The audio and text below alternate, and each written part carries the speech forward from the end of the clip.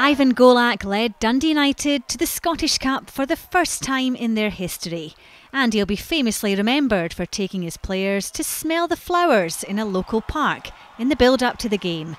Now 70 and back in Serbia, he's still as laid back as ever and believes his countrymen should take a leaf out of his book and chill out ahead of the game.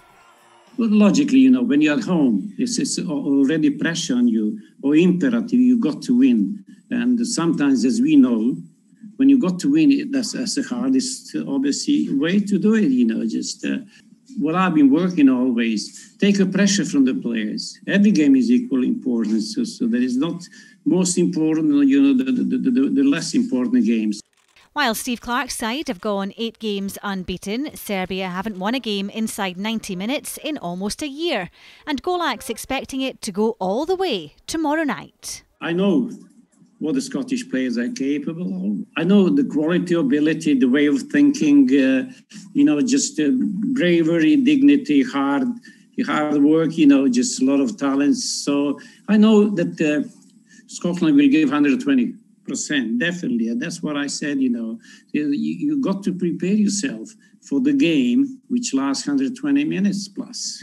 The Rajko Mitic Stadium, home to Red Star Belgrade, is the venue for the big game. Normally noisy and hostile, it will be eerily quiet tomorrow night.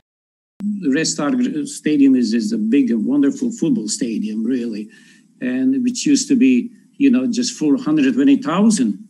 I played with Partizan Belgrade against Red Star. It was the local derbies, and it was fantastic.